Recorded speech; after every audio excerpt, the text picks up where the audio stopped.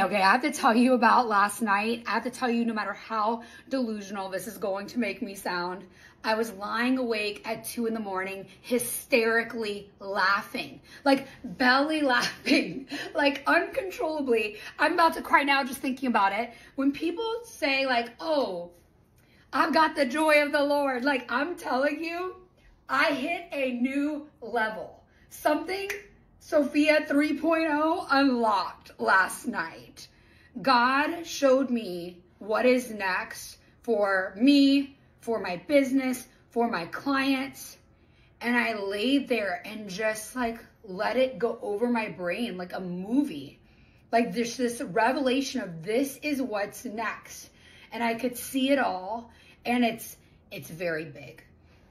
And since I was really, really young, I'm thinking like maybe 13, 14, my favorite thing to do was go to women's conferences. And for those of you who don't know, I grew up evangelical Christian, and it was always like my dream to be able to lead women. I didn't know how. I just knew I loved seeing powerful women preachers get up there and preach. And as I've grown up, I've realized that these preachers were oftentimes, even though they had good intent, preaching things that I don't really agree with and ultimately hurt women and hurts me, like hearing things about homosexuality or purity culture, these things that really deeply hurt me. And that's okay. That's okay. I can hold the nuance, right? Like I can hold the nuance of like, I was attracted to seeing a powerful woman speak. And so now I know my next mission is to actually bring what I do to be an actual experience for the women that I'm talking to right here.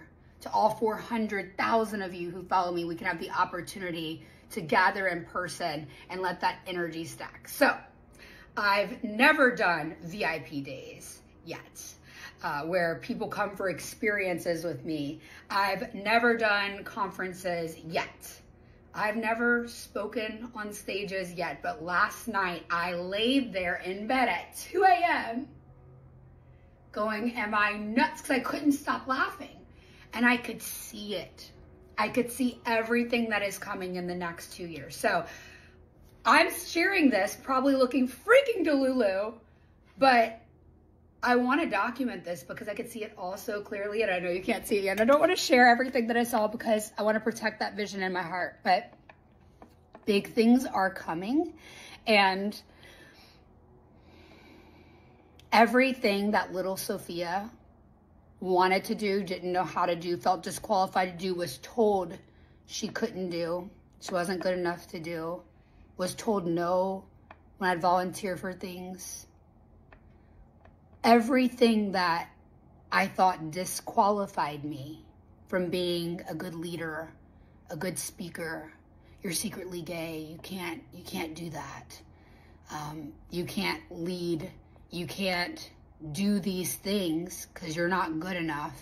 Even when I got to college, I felt so uncomfortable in my Christian sorority, right? Like I was so evangelical. Like I knew I couldn't do these things because I had like this deep, dark secret inside.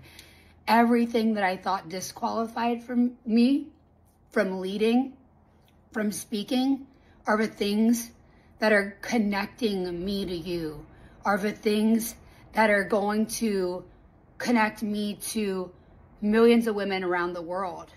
I mean, we already have over 400,000 women in my communities across platforms. I'm ready for what's next. And I want to remind you today that if you think there's something that has disqualified you, look, I quit music school because I couldn't get on stage and I couldn't play that harp, okay? I couldn't play it from memory. I have gone through adrenal fatigue and feeling like my brain, I couldn't process thoughts and speak clearly. And I got insecure about my speaking abilities.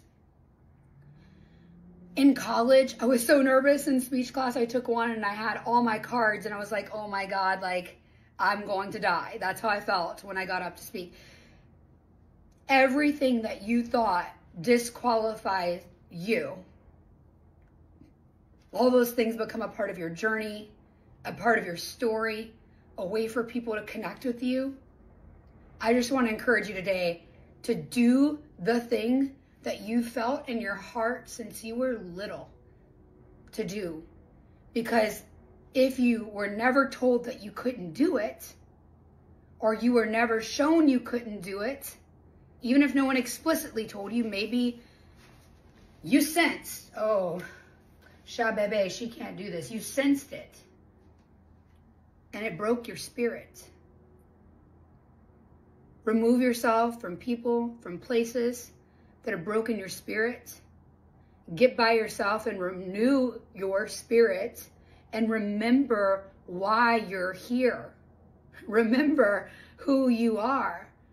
And who you are is going to look so different than who I am. But the things that you've always dreamed of doing, freaking do them. Freaking go do them.